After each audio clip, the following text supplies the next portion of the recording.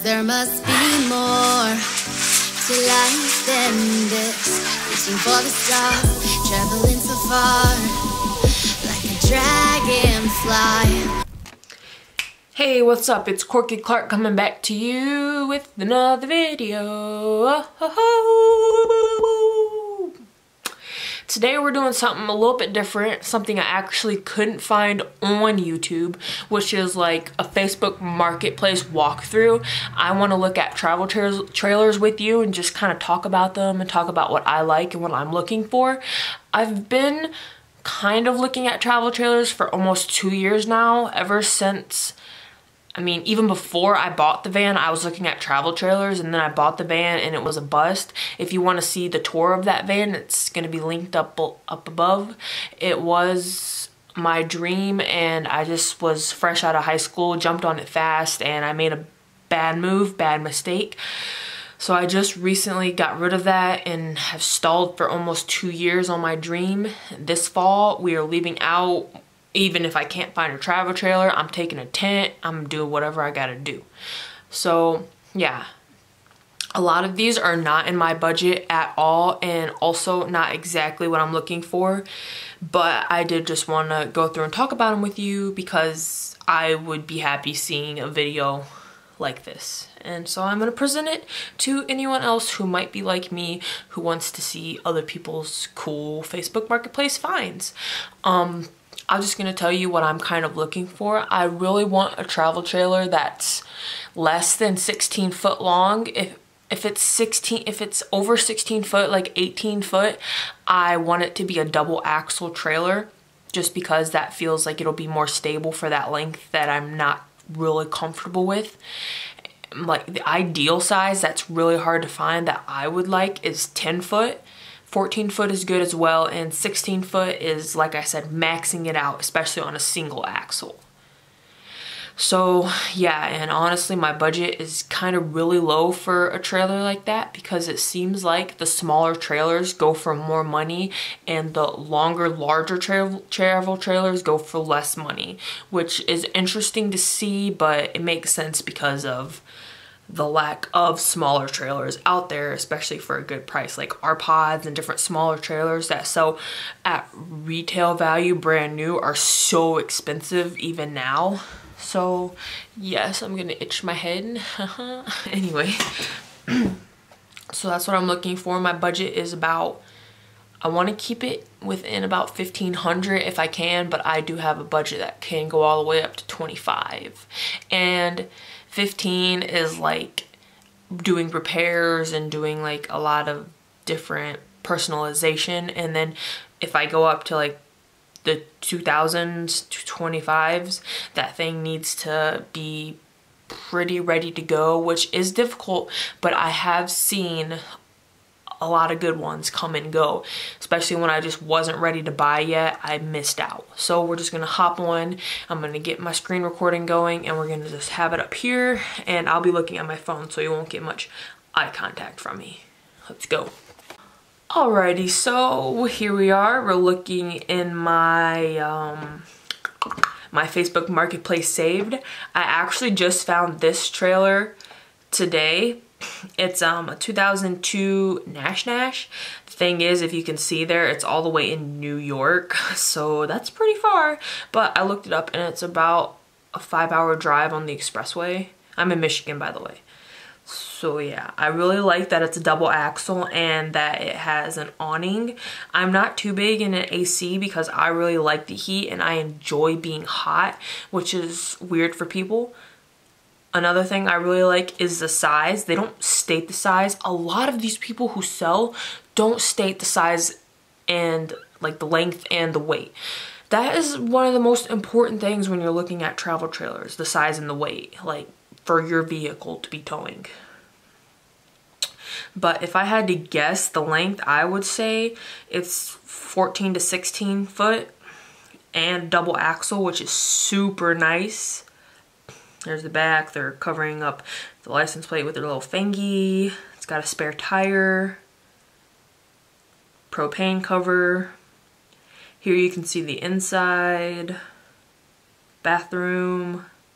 See, I really like this layout. The kind of layout I'm kind of going for is like a dinette in the front and then a sleeping quarter in the back, or vice versa, and then vice versa with like a bathroom and a kitchen on either side, if you get what I'm saying. I don't know if it would be easier to show.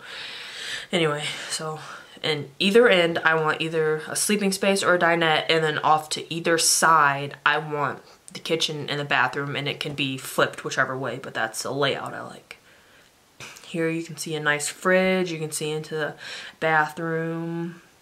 So this one is actually really high on the list. It's only been up for 16 hours, so I'm actually hoping it'll stay up a few days and they might actually lower the price. Because to drive all like 5 hours to get this thing, I would want it a little bit lower than $2,000, but it does seem really nice for $2,000. We're gonna scroll down here. It's already had almost 3,000 views.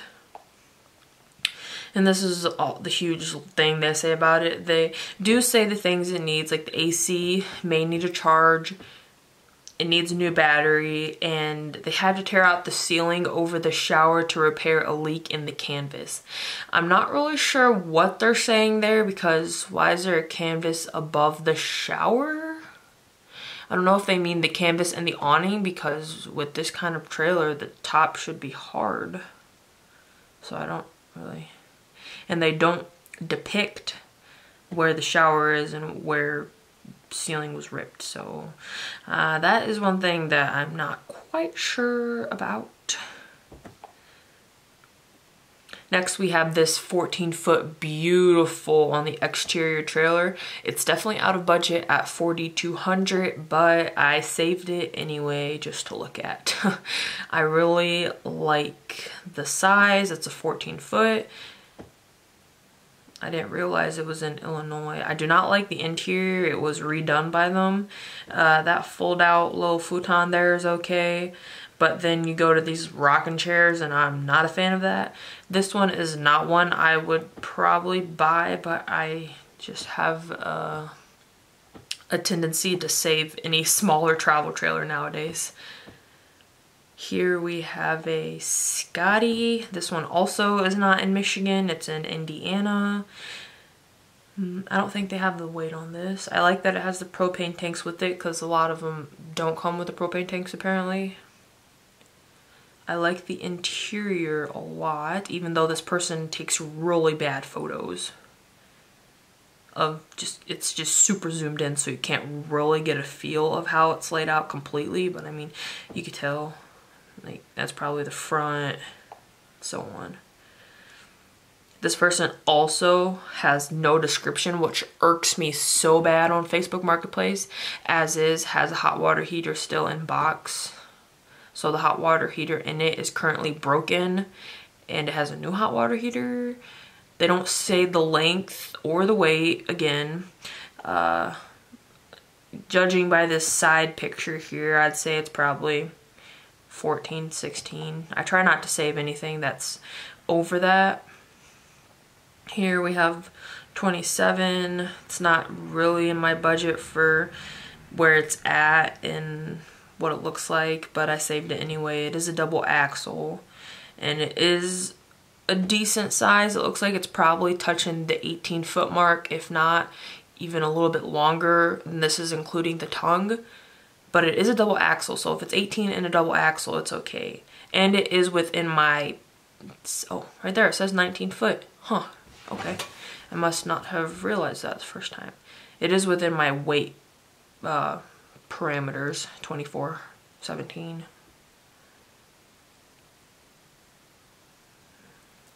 It's nice. I really like the striped awning on it, the yellow and white stripes. I love that, it's cute. But then again, it is just out of budget, and I would want something like this for 2000 or 18. Which I know my expectations are high. Here we have a 4500. This is the perfect size, but things the size I hardly ever see go for cheap. I don't dig the colors on the exterior, but the size is just perfect. We have interior. I really like that green stove. It's a little bit funky colored with the red. You can tell the interior is definitely on the older side, but I love it. If only it was like $2,500 cheaper. It's cute. You get to see some of my other saves. Here is a van I was thinking about buying because I honestly really do love the van life because it's just so compact and it's easy to park anywhere and you can find a spot in even big cities, and it's just, you know, towing something can be really challenging. So I do know that. But yeah, this is a van I was thinking about jumping on. It only has, I mean, I say only, but for a lot of people this might be a lot, but for a used vehicle, 127,000 miles isn't that bad in my opinion. And it's a high top. The guy says he's 5'11" and can stand up in the middle of it, and I'm a 5'11". It's a V8.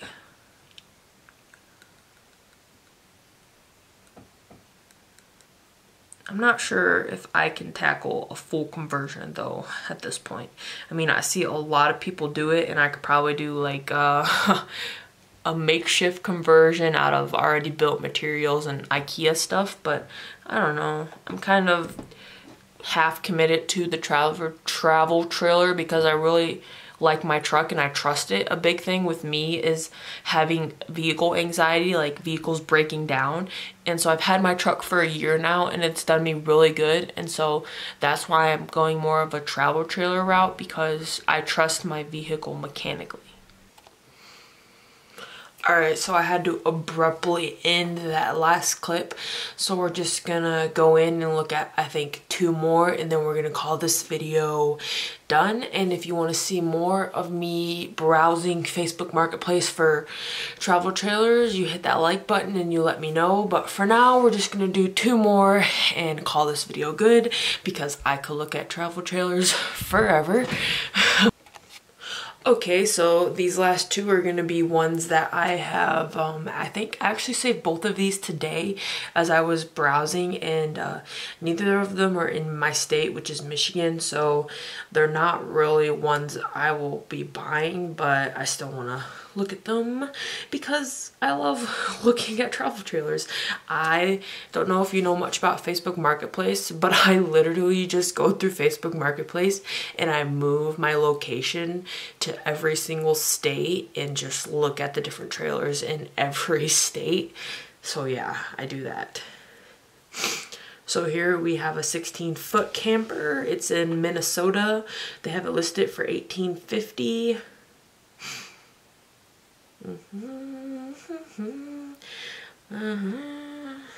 What did I say? 18? It's a 16-foot. Wait, 16 foot. Layton has a big Fox sticker. Has a good amount of rust going. Again, they don't take good pictures. It does have a Dometic fridge, which that's pretty nice. I also like kind of the layout where there's a lot of seating. So if I were to buy this, I would probably make that couch in the back there just a stationary bed, because I think I like having a bed all the time instead of like having to do a setup, because I don't know honestly how often I would actually like set up and take apart the bed, like if it turned into a dinette. So I'm kind of looking for a separate bed area, or something like a couch that can easily remain a bed, or even like a bunk bed. So yeah, which that couch would be perfect just to keep as a bed. $1,850 isn't that out of budget. Nice little camper, pool's easy. All around nice. It is pretty nice, honestly. And Minnesota isn't too far away from Michigan, so I do have it saved. Who knows? Who knows? Again, they didn't put the weight, but I probably suspect the weight's probably in the high 2000s, like 26, 27 maybe. It's not like I'm an expert. And then the last one we'll look at is just this really cute Shasta. It's a little out of budget and farish away. It's in Montana, I believe, and MT is Montana, right? It is really cute though. I love the length of it. I believe it's 10 foot and then 14 foot. It's 11 foot and 14 foot overall. So yeah, it's really cute. Look how cute it is. I'm not a huge fan of that box on the front. It looks like it's plywood, if you can tell by the texture, and it was just painted white. But it still protects probably the propane tanks. Going over, they did remodel the inside. I could see the roof has like some kind of warping or buckling going on, if you can see that. And then they do have a sink in the corner, and I don't know, some weird stuff going on. Here it looks like they have like a futon type thing and then like a bunk bed off to the side. It's a cute camper, but again, it's not really what I'm looking for at the moment. Especially not for $27.50. Has been on the market for over a week though, so there's probably a little bit of room there for negotiation. It's a Shasta.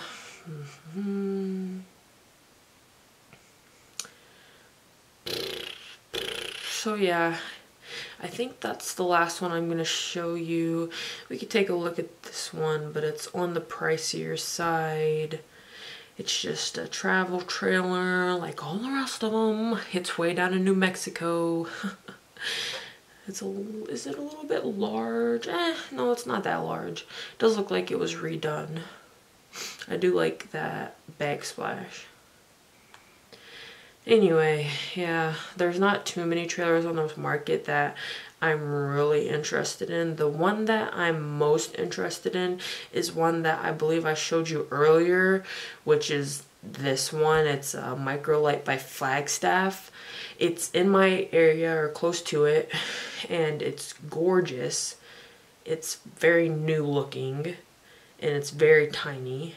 They don't have many pictures, but it's so tiny. There's not much to post pictures of. You can see like how nice it looks. There's not much rust or any of the sort. It has an awning. She wants $5,000 for it. $5,000 is just not in the budget. I mean, the highest I'm willing to go is $35,000, and I thought about sending her an offer for $35,000, and I think I'm going to soon because she posted it exactly 7 days ago. So I'm gonna give it a little bit more time and just maybe let her think in her mind it's a little bit too much and then offer. And if she denies it, then it is what it is, I guess. Unless I could save up more money or something. Because this honestly would be perfect. It has a nice awning. Up there it has a bed that I would probably just use as the bed, like that top part, and just get like a thicker memory foam mattress. And just leave this little dinette section as a dinette. So that one is probably the one that has the most potential for me actually buying it of all these ones that I've showed you. But travel trailers come and go so fast on Facebook Marketplace, it's crazy. Like, I have to jump on them or they're gone. And even if I jump on them within an hour, they're still gone.